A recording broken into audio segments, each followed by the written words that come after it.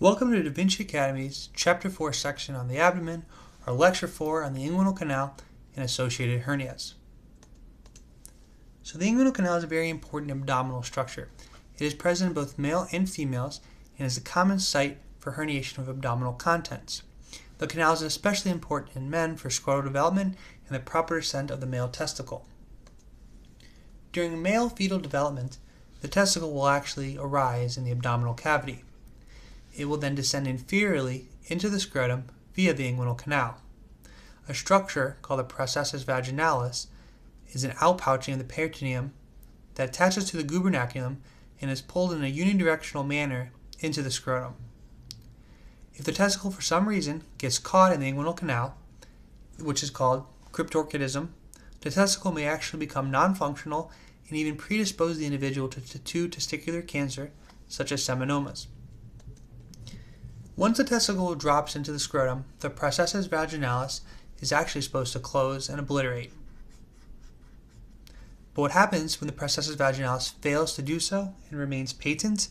The individual will actually be predisposed to hernias. In women, who of course do not have testicles, the inguinal canal contains another structure called the round ligament. The round ligament attaches to the lateral aspect of the uterus, it courses through the inguinal canal, and actually terminates into the fascia of the mons pubis. So now we'll go ahead and discuss the anatomy of the inguinal canal. So the anatomy of the inguinal canal is very unique and is composed of the four anterior abdominal wall muscles, their aponeuroses, as well as the transversalis fascia.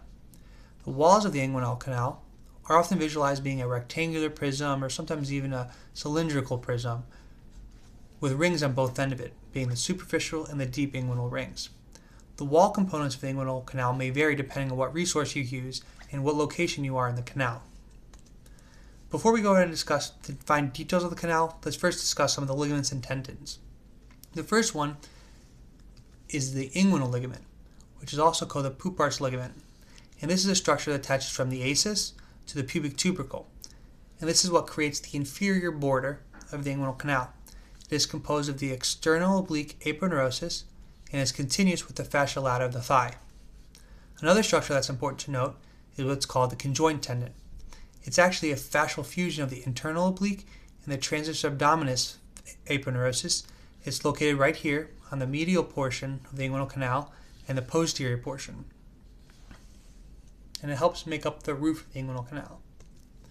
The next structure to talk about is the lacunar ligament. The lacunar ligament, as you can see right here, kind of shaped like lunar, like a crescent moon, is located in the medial portion of the inguinal canal and connects the inguinal ligament and the Cooper's ligament. Speaking of the Cooper's ligament, which is also called the pectineal ligament, is located right here on the bone itself. It runs on the posterior border of the femoral ring and inserts onto the pectineal line. This structure is very important to note, especially during surgery, because it's very strong and durable.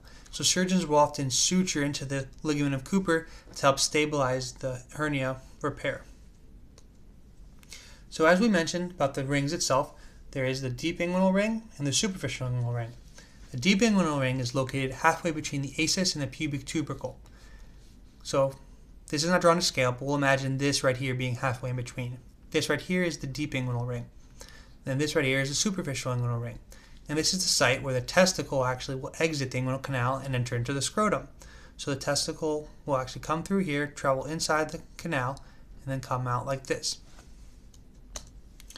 So the walls itself. So the walls of the inguinal canal may again vary depending on what resource you use, but for our purposes, we'll kind of boil it down to this. The anterior wall is composed of the external oblique aponeurosis. The posterior wall is composed of the transversalis fascia. The roof is composed of the internal oblique and the transverse abdominis, like we mentioned with the conjoined tendon. And the floor of it is the inguinal ligament, which is again the external oblique.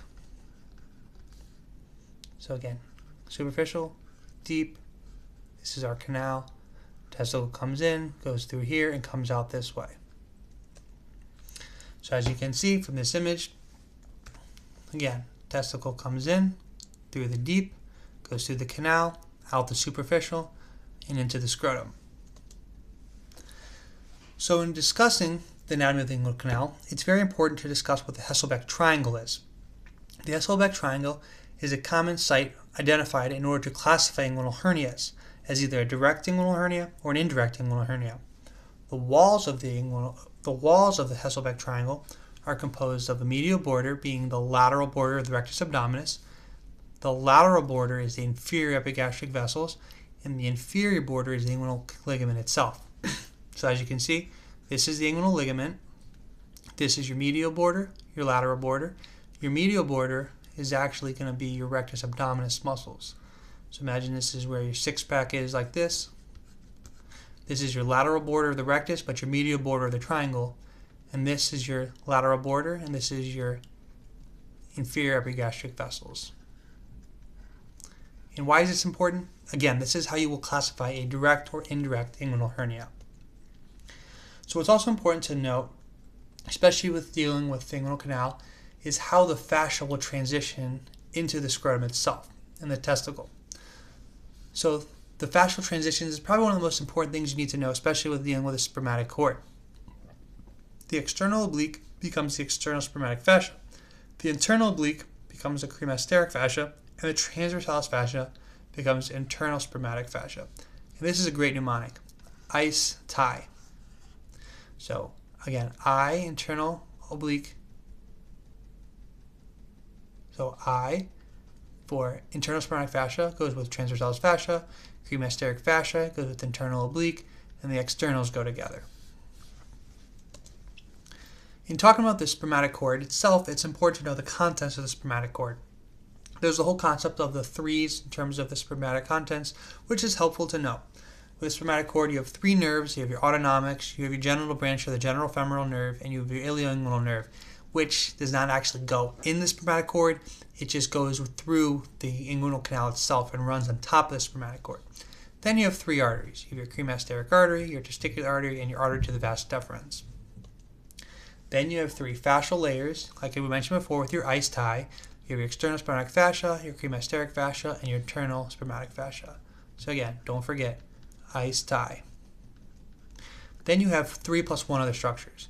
You have your vas deferens, you have your cremasteric muscles, your pampiniform plexus, which is just your venous plexus that helps with temperature regulation of the spermatic cord, and then you have your associated lymphatics as well that are important to note. So now we're going to go ahead and start discussing hernias. So hernias occur when the overlying structure has been compromised and allows for the deep contents to protrude through this defect. So theoretically, you could have a hernia pretty much anywhere on the body. It just happens to be in areas that have chronic weakness in the walls. So hernias are again commonly located in the abdomen and the upper region of the leg, where abdominal contents are capable of protruding through the overlying abdominal wall. But again, they can theoretically occur anywhere in which there is a weakening in the wall.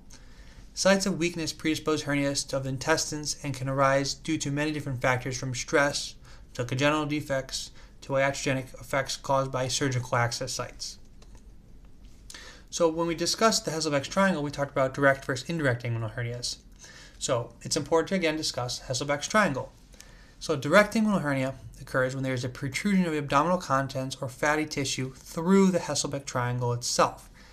This happens to occur in elderly men with increased intra-abdominal stress because the wall is actually being what's torn open. The contents are only covered by the peritoneum and the external oblique aponeurosis, and this is very high yield and often tested upon. The contents in a direct inguinal hernia only contain a covering of the peritoneum and the external oblique aponeurosis. So, again, the way I think of it is delta, it's a triangle in Greek, D for triangle, so D, Hasselbeck's triangle. Now we're going to talk about the indirect inguinal hernia. This is when you have a protrusion of abdominal contents or fatty tissue through the deep inguinal ring. And this is what happens when people have a failed fusion of the processus vaginalis. So this is most likely to be in infants with congenital predispositions, and this is what can cause the contents to protrude through the deep ring as well as enter into the inguinal ring, superficial. These hernia contents are covered by all 3 layers of the abdominal wall. Like I said before, direct are only covered by the peritoneum and the external oblique. You have another type of hernia called an incisional hernia. That's pretty much whenever you try to make some sort of incision into the body itself, this incision causes weakness in the anterior abdominal wall. And it's at this site of weakness, whether it's laparoscopic or exploratory laparotomies, this weakness allows for a potential site of herniation. You have another one called an umbilical herniation right here, in which you actually have a hernia that can protrude through the umbilicus. Umbilical hernias can again be through access sites because of surgery, or can also be because of congenital effects. It's also important to note that very young infants and newborns will actually have an umbilical hernia. And unless it's very significant and very large, it oftentimes will actually close upon its own self. Then you have another structure called the femoral hernia. The femoral hernia is what causes, if you imagine this being the kind of the inguinal crease and where your inguinal canal, it's down over in this area where your femoral canal is located. This most likely occurs medial to the femoral vessels. These hernias more commonly occur in females and are higher risk for organ strangulation than the inguinal hernias. In this instance, a femoral hernia in men will most likely often herniate small intestines. However, a femoral hernia in women will often more likely herniate the ovaries. And as you can see right here, this is where you have your inguinal ligament, and then medial to this in this area is where you would have your either ovaries or small intestines herniation. So now we're going to go ahead and discuss some clinical pearls. So treatment for inguinal hernias is often done via either a laparoscopic or open technique. The open technique has become more and more abandoned due to the difficulty in controlling inguinal hernia postoperative pain syndrome, in which that nerve we had discussed before, that ilioinguinal nerve, is somehow either compressed or injured. It has increased recovery time and also has an increased rate of infections. Inguinal hernias require reparation of the abdominal defect and often require a high ligation of the closure of the processus vaginalis. So the difference between an indirect and direct repair is that in an indirect with the infants and an open patent vaginalis, you have to close this patent vaginalis. In individuals that have a direct inguinal hernia repair, there is no problem with the processus vaginalis. You just have to close that stress-induced abdominal defect. So as we discussed before, the ilioinguinal nerve runs on the spermatic cord in the inguinal canal. It goes to its cutaneous site. It does not enter the spermatic cord. It does not exit through the superficial ring. However, during hernia repairs, exposure, compression, or transection of the ilioinguinal nerve can happen and can result in significant postoperative pain. Sometimes many individuals even consider this pain to be worse than the chronically recurring inguinal hernias themselves. So now we'll discuss incarceration versus strangulation. So if you imagine this is your anterior abdominal wall, right, like this, and you have your abdominal contents under here, this is normal. There's no problem with any contents protruding through this wall. But say you have a defect, whether it's from surgery or congenital or whatever it may be, you have a defect. So now your organs can exit through this defect very easily. What happens is, say the hernia contents are actually able to protrude through. So now you have a little sac forming like this. And this tight, narrow portion right here of the hernia contents can lead to what's called an incarceration. And it's just like someone who's in jail is incarcerated. It's pretty much locked, and it's hard to push this back in through this defect. So if you cannot push the hernia contents back through, it's called incarceration. Strangulation is often a result after incarceration, in which blood supply to the hernia contents ceases and necrosis may actually ensue. So when you suspect strangulation and incarceration, it's very important to do immediate surgical repair in order to save the small intestines and potentially even the individual's life. Thank you very much, and that concludes this section of DaVinci Academy.